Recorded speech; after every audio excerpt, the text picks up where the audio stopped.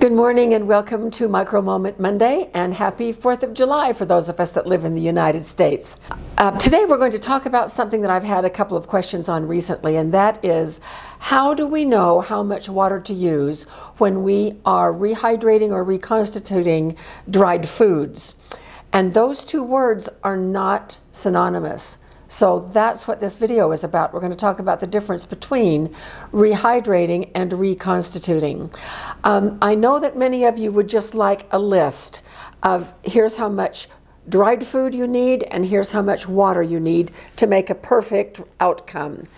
And what I have discovered with my experience is that even though, especially in my freeze dryer, I have weighed food before and after to find out the weight of the water that was sublimated out of all of the cells in the food, and try to put that exact same amount of water back in according to percentages.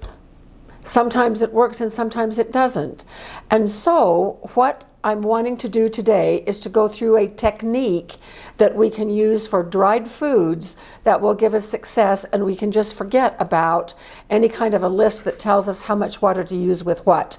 There is one exception to that, and I'll show you that in a minute.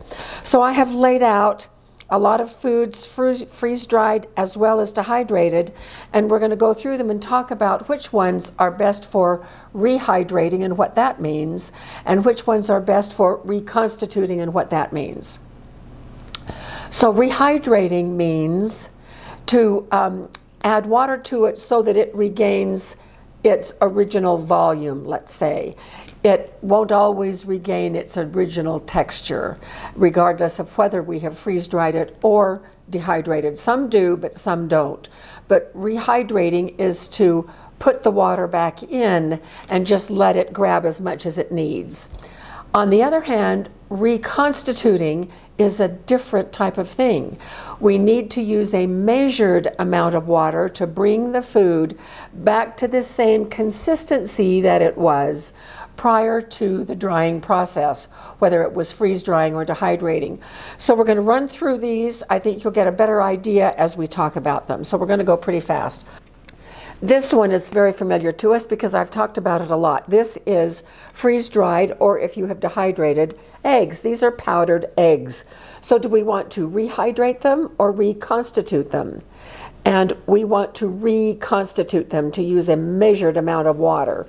Now, this is the one that I do know what the measured amount of water is in most cases.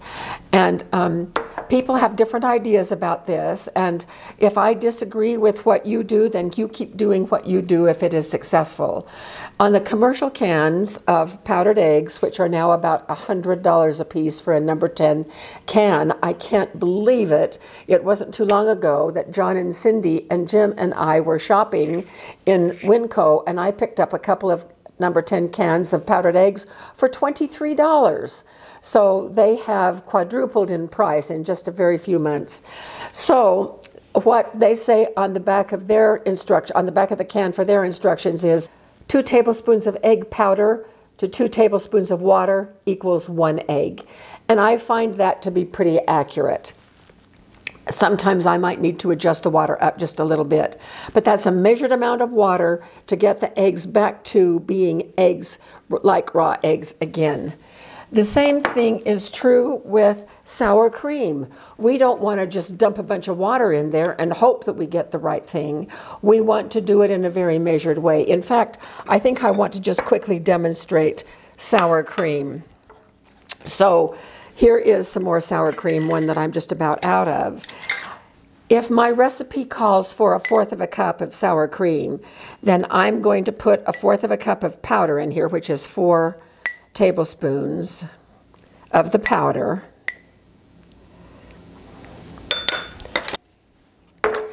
I don't know how much water this is going to take, but I do know that I want it thick, like regular sour cream. So I'm not going to do a 1-to-1 because that would make it too runny. So I'm just going to start with 1 tablespoon of water, and I'm going to stir that in and see what we get. So starting small and adding more as needed is the way to go when we are reconstituting, Constituting. thank you, when we are reconstituting food. So I need another tablespoon. All right, it absorbed that really quickly, but look, I'm getting kind of close here. Maybe one more tablespoon.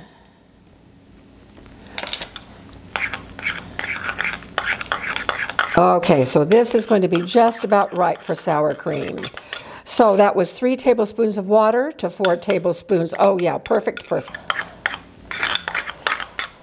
So I started small and I built up. And then I keep a little log book just for reference. So I would write down sour cream, 4 powder to 3 water. And that is parts, whether it's tablespoons or cups or whatever. So that's what we have for sour cream. Ooh, that reconstituted really well. So this jar holds guacamole chunks. This is full-made guacamole that is freeze-dried. So do you think I want to reconstitute or rehydrate? Can I just float it in as much water as I want to, just dump the water in? No, this is another one where I would want to go slowly, starting with a little bit of water, to reconstitute it to its original consistency. These are ice cream bites. These are freeze-dried ice cream bites. So, do I want to rehydrate or reconstitute? Neither, not with ice cream. What I want to do is eat this. This is the way to eat ice cream bites. Don't do either. Don't put any more water in or you will have a big mess. Okay, next row, we have 2 jars of potatoes. These are mashed potatoes. These are... Hash browns. I never can remember the name of that. These are hash browns, but they're both potatoes. Wouldn't you think I could do the same thing? Think about what we want as the outcome. These would take a measured amount of water, so we're going to reconstitute these.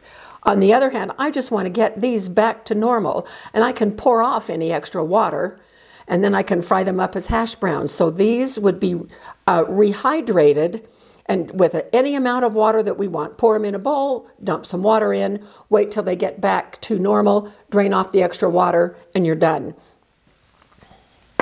But with mashed potatoes, I would want to start with a measured amount of water in a pan. And maybe that measured amount of water, if I'm fixing mashed potatoes for Jim and me, might be 2 cups. So I would bring that 2 cups of water to a boil, or at least heat it, and start dropping in chunks, wait till they dissolve in that water, and keep adding the potatoes until I got to the right consistency. So that's how we would do that. Freeze-dried raspberries. Depending on a recipe, I might want to leave them dry. Yesterday I made muffins, and I took some of these freeze-dried raspberries and I crushed them and put them in those muffins.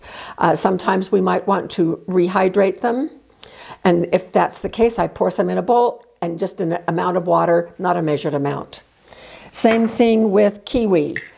I eat this dry, or we can reconstitute it. These are blueberries. These are freeze-dried. And so what would I do with these? You can eat them like snacks, just plain dry. Or if I want to use them in a recipe, I might throw them in dry, like with oatmeal in the morning, and just let them rehydrate as I'm cooking the oatmeal.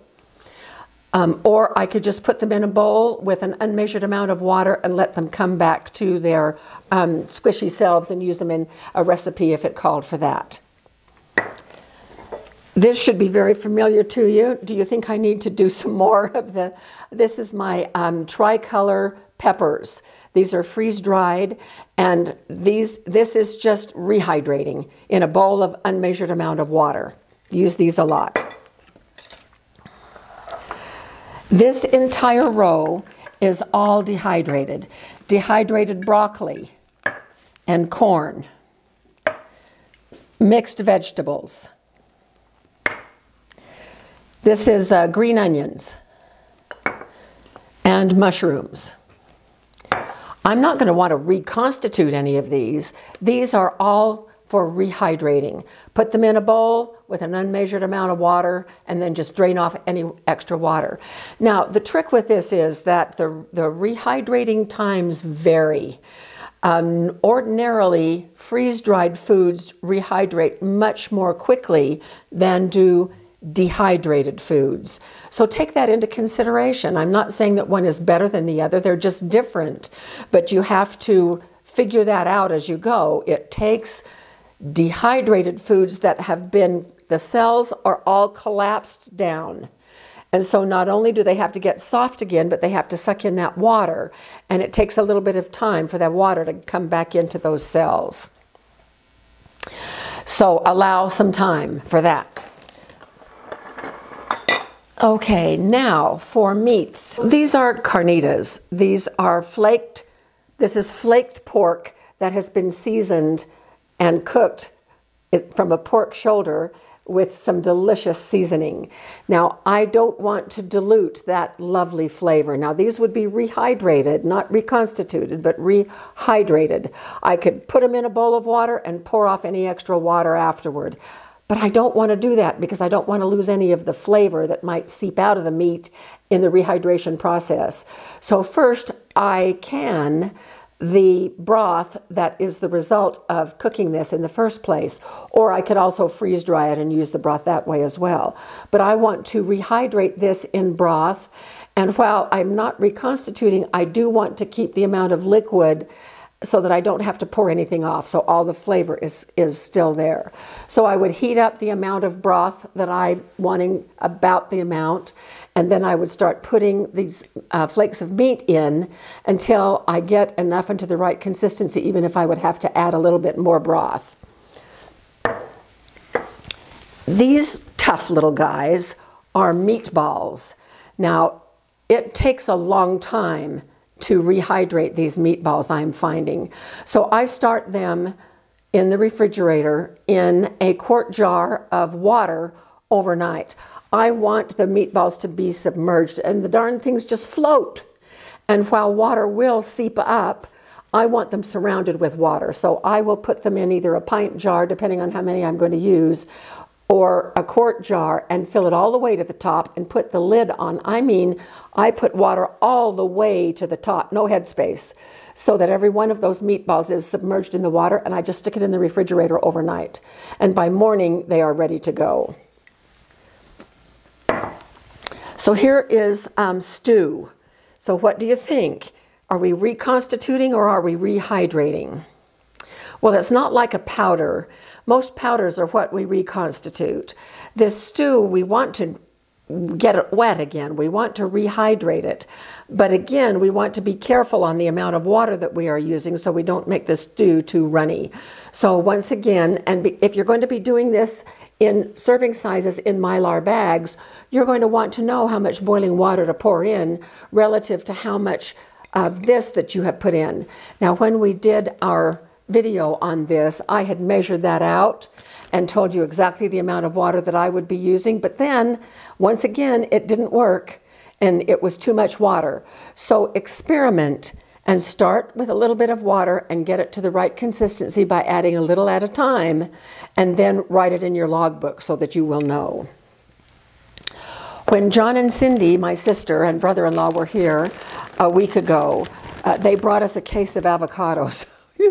So I spent a lot of days freeze drying avocados, and at our next trip up to where they live, I'm going to be giving this bag to them. Now, with avocados, we can rehydrate them, and once again, it takes a long time to do avocados. It takes about an hour. Even though they are freeze dried, they are a little longer to rehydrate. These are hot Italian sausage raw, and these are so good. But once again, these are meat, and it is raw meat. So I stick these in a bowl of water in the refrigerator overnight, let them rehydrate, and they are ready to fry up in the morning for breakfast. I hope that this has helped. I hope that you now understand the difference between reconstituting, like most powders and mashed potatoes, and then rehydrating. And that sometimes even rehydrating, you need to use a measured amount of water so you don't get things too runny. So thank you for being with us for this really quick MicroMoment Monday, and we will see you at our next video.